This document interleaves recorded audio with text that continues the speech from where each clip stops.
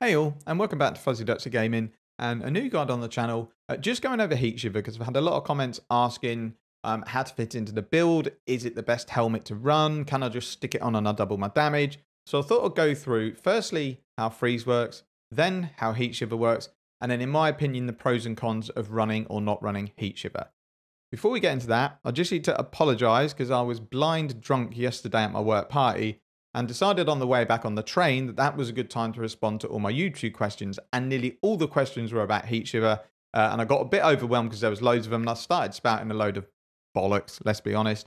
Some of what I said was true, some was rubbish, some was a bit rude. So apologies if I offended anyone, didn't mean to. And probably disregard anything I've said yesterday because it was a bunch of crap. So let's actually jump into the purpose of the video. Now I've got my humble apology out the way. Freeze. Let's start with freeze. So freeze is essentially you need to hit with a certain amount of cold damage to be able to apply freeze. So PoE Wiki explains it pretty simply. Base freeze duration is 0.06 seconds per 1% of ailment threshold that you breach. And a monster's maximum life is essentially the threshold. So 1% of monster's life, if you do that much damage, you'll freeze for 0.06. However, freezes don't actually apply until you reach 5% threshold. So you need to do 5% of the monster's max life in a hit, and it's 0.3 seconds is the length of that freeze. So it's given here a simple example. 2 million life means you need to do 100,000 cold damage to hit that 0.3 seconds. What you can do, however, is increase the duration of freeze. Don't confuse this with ailment effect. Ailment effect does nothing for freeze. So if you get increased duration of freeze or increased duration of elemental ailments, that can make a difference because that just means you essentially don't need to do as much damage to hit the cap because the duration is lengthened. So let's say you increase your duration by 100%. Instead of your base freeze doing 0.06, it does 0.12. So you have to do much less damage to reach that threshold. And in most Heatshiver builds, you want to be maxing this where you can without compromising too much. So now let's talk about Heatshiver. So for those that don't know, Heatshiver has been something that's been played ever since the unique rework because it is a good way to get a ton of damage if you consistently freeze. So what it gives you is 1% of cold damage as extra fire damage per chill on an enemy. So let's say on average you get 20% chill. That's 20% of your cold damage that's automatically done as extra fire damage. Where it really takes off is 100% of cold damage as extra fire damage against frozen enemies. So it's not like a buff that you proc and it lasts an X amount of time. It's only going to be valid when that enemy is frozen. Last thing to mention is any enemy in the game can be frozen, but big bosses, guardians, pinnacle bosses, things like that, don't actually visibly get frozen and their action speed doesn't get reduced to 0 because it would just trivialize content. But it doesn't mean in terms of the mechanics they can't be frozen. They still have that threshold. If you breach it, they're going to get frozen. So it sounds like a no-brainer. Well, if I freeze, I throw Heatshiver on and I do double damage. But there's lots of things you need to take into account before you decide whether you want to run Heatshiver. The first thing is I think Heatshiver excels if you want to do things like invitations, pinnacle bosses, things like that, because that's where you need the extra damage and it does make a big difference. The issue with that and the reason I don't like it as a mapping build is there are tons of mods that make it much harder to freeze. So let's say you just reached the ailment cap for Eater of Worlds. You want to farm Eater of Worlds invitations. You're obviously going to want to alch them up to get lots of quantity on them. But there are a lot of map mods that basically mean you have to do loads more damage. So if they take 40% reduced damage from crit and only crits can freeze, you basically need to find 40% more damage from your build to get back to that threshold. If they have 50% increased cold resistance, you're again not doing as much cold damage, so you need to find that damage somewhere else, or basically have a build that's 40% more powerful than it needs to be. You have increased life. Again, we know from looking at PoEDB that freeze is based on a percentage of a monster's maximum life. If you get 45% increased monster life, you're not going to be doing that. I have no idea how Energy Shield works because it's not life. If Energy Shield gets added to life and that adds to the max, then you're absolutely in trouble with that mod. And then you've got things like 75% chance to avoid elemental ailments, which means every 3 and 4 hits you're not applying chill and you're not applying freeze, which means that again massively lowers your damage. all these mods are realistically ones you have to avoid. And that's why I don't like recommending it as a build, because you might get all your characters set up, run a map mod that doesn't have any of these mods, and you breeze through it, the boss gets frozen, it might be a Conqueror map, you go in, you freeze the Conqueror, you melt him, and then the next map you go in, you're not proccing any of your Heatshiver because of these map mods, and it just feels a lot worse. So yes, it can work as a damage dealer, but there are lots of things you need to account for before you decide whether it's a build you want to do. And that's the main reason I haven't brought a build guide out, because each person's individual build that they've got means they might have to tinker slightly differently. So that's the one reason I haven't brought a build guide out, and I don't particularly like recommending it, because unless you really know what you're doing, you're going to end up with a worse build. So let's talk about what I've done to change this build in case you wanted to take the build guide I've just brought out and just tinker it to add in Heatshiver. You don't need to do a lot, and if you've got gear similar to mine, you'll be freezing anything up to Pinnacles, Elder, Shaper, things like that, if they don't have any map mods that affect it. So first thing I needed to do is convert all my damage to cold. So in my build guide, I was running Anomalous Tornado Shot to get easy conversion for the rest of my build. You can still do that, because technically 1 in 3 hits you're going to be converting fully to cold, but then the other 2 you're not. And I think if you're going to invest in Heatshiver, you need to do it all the way. So you need to convert all your damage. I ended up being able to do it quite cheaply, because I had these gloves sitting around that I was using for an Ice Shot conversion Heatshiver build that I was looking at earlier in the league. And I've had a relic drop that converts Fizz to cold. So with this and my gloves and my tree, I'm fully converted. If you're not, there's 2 ways of doing it. 1, Prim Sorrow, wouldn't recommend it. We're already giving up quite a lot to run this helmet. If we run Prim Sorrows as well, we've got a helmet that, take away the bonuses, gives us mediocre fire res, mediocre cold res. Prim Sorrow gives us conversion, but it basically gives us a bit of cold resistance and nothing else. As an overall all-round character, you're going to be running around with about 3.5k life, and it doesn't feel great. If you want to fully convert, I'd recommend spending the money to do it, and it can be quite expensive. If you're going to run rare gloves, you need 30+% conversion on the gloves naturally, which I think has to be unveiled from Syndicate. You can't craft it, because then you can craft 25% on your gloves, which does mean getting your implicit to T2 on Eater, which obviously costs money because it's going to be Orbs of Conflict and a few Syrian Exile orbs to get, a higher mod, so it's easier for you to elevate it. So there is costs involved.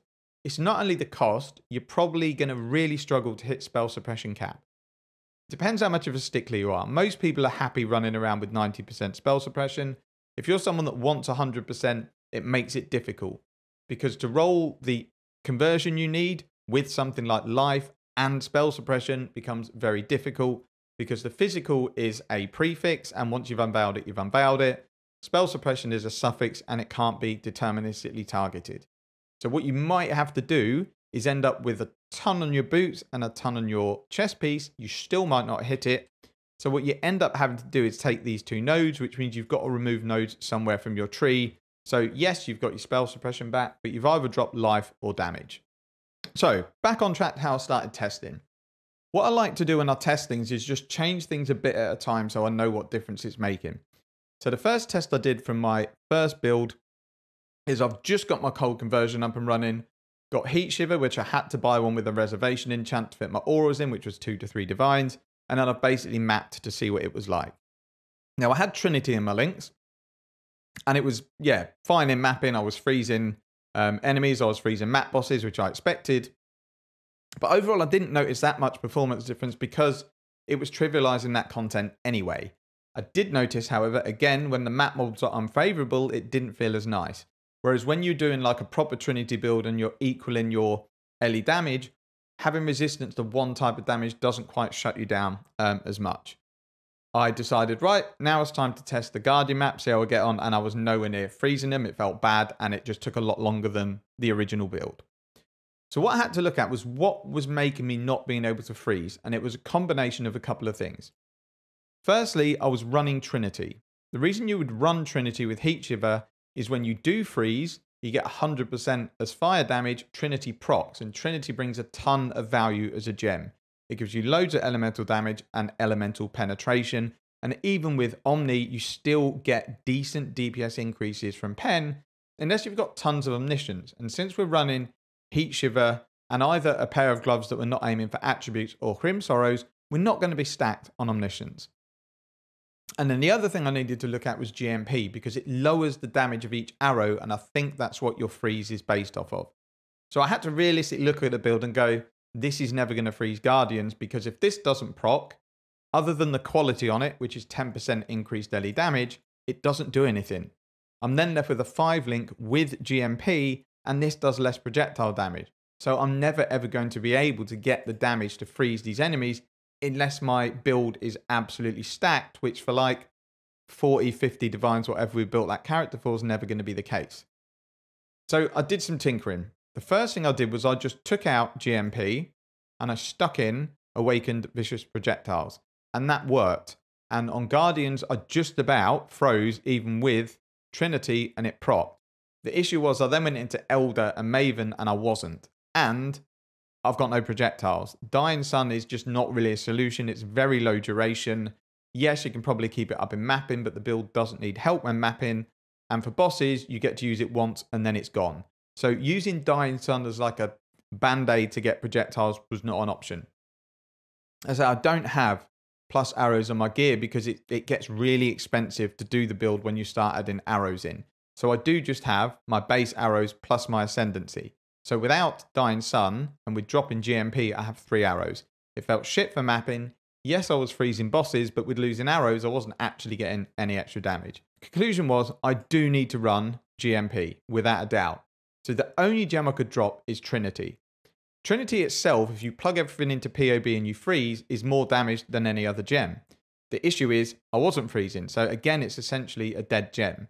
So the 6-link I settled on, which I've tested Elder, Maven, Guardians and Conquerors, and I've frozen all of them, is normal Tornado Shot because we don't need Anomalous anymore, Awakened daily damage with attacks, GMP qualitied up, Divergent Inspiration, Awakened Vicious Projectiles, which is at the moment level 1, and I still need to quality it up, and that will give me even more damage, and then increased crit damage.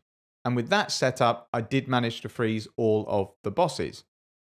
However, Maven, I did notice on the brain phase and when my flask went up that it was very, very hit and miss as to whether I froze. So I would probably want even more damage to make sure I was comfortable doing that content. But again, I come back to map mods. And in fact, there's one I missed earlier. Less effective auras from your skills is going to make you not hit your threshold because your hatred is going to get massively gimped. And if you're running like a Herald of Purity to get more fizz, that's going to get really gimped as well. So that's going to mean you come under the threshold. So you've got 5 map mods that you basically can't run. There's then others that I tend to like to avoid, like minus max res, because I don't want to get annihilated. That's 6 map mods that you can't roll. If you just want to do invitations, yes, you could do it, and you're going to have to really specifically roll your invitations. But for a general mapper, I just feel it's better just to not go the Heatshiver route and just get consistent overall damage from your build. That's my personal preference. It's going to be people that think totally different. And they're like, no, what I'd rather do is run it. If I run a map mod and it's horrible, then I need to know I need to improve the build. But it is quite hard to stack much more damage without going, not just the arrow route, but if you want to get lots more damage, you need to drop GMP, which means you do need a ton of arrows, and you probably need to run Dying Sun for mapping and bossing because it does give you that extra. And that's kind of the problem that I find with the build, is that nearly every build I look at doesn't run GMP because they've got 2 arrows in their bow, sometimes even 3, and they've got 1 or 2 in their quiver, so they don't need the help. But a build that's under hundreds of divines, you kind of have to run GMP if you want to be able to fit more arrows into the build. Yeah, so to sum it up, if you do want to try it, change your gem links to the ones I've just gone through, get some gloves with full conversion, and get Heatshiver, and that should be enough to freeze pinnacle bosses and guardians. However, like I said, you've got to watch out for map mods. Where do I think Heatshiver shines? And it shines when you can really stack your damage because it becomes an uber boss obliterator. So there's plenty of videos on YouTube of people running Tornado Shot, Heatshiver, uber boss killers. They are very, very high investment and they literally just go damage. They're super, super glass cannon. So it's probably not something you want as an all-round build, but it absolutely does the job of destroying ubers. They will basically not worry about any defenses, so they don't run evasion, they don't run determination, they just run all damage auras. They will not be bothered about spell suppression, not bothered about ailment avoidance, and they don't care about life. All they're caring about is how quickly they can kill those uber bosses. even if you die, even if a boss has got 3 phases, if you can phase him every phase and take a death, you're going to complete that encounter. And again, you can juice it and juice it up, but you still have to be careful because Uber bosses take a ton of damage to freeze because inherently they have a lot less damage. So if you were to alch your Uber Exarch or Uber Eater and you get the wrong mods on it, you still might struggle with even what looks like an insanely powerful build. So I think there are definitely cases for saying Heatshiver should be run on the build, but I don't think it's wrong to say it shouldn't because I think you need to make a lot of compromises and you have to be very careful about the map mods that you run until you do get the damage where you don't have to worry about it. So let's say this setup that I've gone through in this guide, you then increase your damage by 30%, you could probably then safely run it, but it's expensive to do that. So like I said, I do think it has its place, but I don't think it's necessarily correct to say you're building it wrong if you don't run it, because you do have to make a ton of compromises. And if you want to be able to ignore all map mods, you have to invest a lot of money into your damage and get your cold damage up really, really high. So I'm going to go through POB and explain how to look at whether you're freezing and reaching the caps that you need to. Just need to point out quickly one more change I made to the build when I stuck in Heatshiver is I dropped Fast Shot and I went Focal Point. Mainly because where we're going to need the help to get that freeze is going to be bosses. So having tons and tons of increased mark effect is going to be better than Fast Shot because first it means you don't have to worry about where you stand. And secondly, you just get that consistent buff and increase damage from your sniper's mark. So if you were in a build, so let's take this for example, let's just take this POB. I'll set my damage to how I think it would be in most cases, and this is how you need to really judge your freeze threshold. So I'll unveil haste, but I've unticked it because that's certainly not going to be up at the start of a boss fight. And I've just gone in, I've put my flasks on because they are going to be up at the beginning and they're going to be up sort of twice. So in terms of boss damage, it's probably 15 to 20 seconds flask uptime. But what I've gone in is you obviously, the enemy isn't going to be frozen. So you need to set it as if you are about to freeze the enemy, but you haven't frozen them yet. So it's given me combined DPS of 1.28 million on my tornado shot. So what you then need to do is go into calculations in POB and just hover over freeze duration. So the bit that's important, you can ignore everything other than for freeze to apply for the minimum of 0.3 seconds, target must have no more than 9.5 million ailment threshold. So how do you know what that is? So to understand what that is, you need to go into somewhere where it records the boss's stats. So POEDB is the best place. So all it is telling you is for each Maven, what is their ailment threshold? So we're going to item level 84 because I assume that's normal Maven. You can see the ailment threshold is 6.5 million. Then if you go back to POB, it says, as long as I am hitting as per in this and my flasks are up, as long as the boss doesn't have 9.5 million ailment threshold, I'll be able to freeze for 0.3 seconds. So with the damage you're doing, we'd freeze for slightly longer. However, I have got my flasks up, and then in something like Maven that's quite a long fight, you're probably not going to have them up. So we'll just remove them. We'll go back in and we'll have a look. And it now says it's 8.8 million is the threshold, and Maven has a threshold of 6.5. However, your damage is obviously going to go up and down depending on the roll of your hit. I don't have a 100% crit chance, especially with my diamond flask down. I only have 65% crit chance. So there's other things you can do to make sure that you get that more consistent damage. Obviously, more crit chance is definitely going to help because it means more hits have a chance to freeze. So my crit chance of 65% is obviously not ideal because it's only just more than 1 in 2 that we've even got a chance of freezing. Every hit that doesn't crit is not going to freeze, so it doesn't really matter the damage that we do. And I think that's probably why I found the damage a little bit inconsistent, even though I was quite a bit above what was needed to hit the threshold. So there is lots of things, as I say, you need to take into account. But this build in general felt okay. I didn't love it, but it felt all right. What you want to do is then you can put in map mods that might affect the enemy. If you just go in here and look at the stats here, we've put Guardian Pinnacle Boss. So let's say you rolled Eater of Worlds and you had plus 50% or 45 or 40% cold resistance. I'm going to put that up, and let's put it up to an extra 40. That's now saying obviously our damage has gone right down to what we can do. So if we put that back to 50, it was 1 million. If we put it up to 90, it's 800,000. So then we go back in and have a look at our freeze, and it says the ailment threshold is 6.6 million. So now it's getting towards the area where you're not going to freeze consistently on a pinnacle boss. Again, if we just go into configuration, and then you've got the reduced crit here. So if we move this up to say enemy takes 45% reduced damage from critical strikes, this is our DPS, but this is our combined DPS, not just when we crit. So our crit's actually going to be lower. So then we go in and yeah, we're struggling again. The ailment threshold is 6 million, but it has to be a crit and we're only critting 65% at a time. That causes a massive issue. And as you can see, the way POB calculates this is it just lowers your crit multiplier. So if it was, you know, enemy takes 42% reduced damage from crit, it almost halves our damage. So that again is another map mod that if you want to be able to run it and overcome it, you've got to do a ton more damage.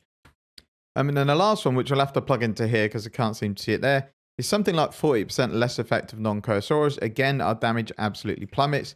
If we take that out, it's 1 million. If we stick it back in, it goes down to 712,000. Again, we go over to calculations. And again, the ailment threshold is hovering between 6 and 7 million. But I think that's if everything comes around and works perfectly, because I've definitely had cases where I should be hitting the threshold and I haven't been. So that's just to kind of go over what difference the map mods can do to affect your damage. And also just the last few tinkerings I've done and how you can use POB to work out whether you're anywhere near the correct threshold. I think that covers off the video. If anyone's got any more insight into Heatshiver, if there's something I'm blatantly missing that would help, then please let me know. It's something I'm going to do a bit more tinkering with. And if I really can get some currency, I am going to try and build a version that's going to obliterate Ubers, but it's going to take some currency. Again, thank you very much for watching. I hope this video has helped some people. Take care and see you in the next one.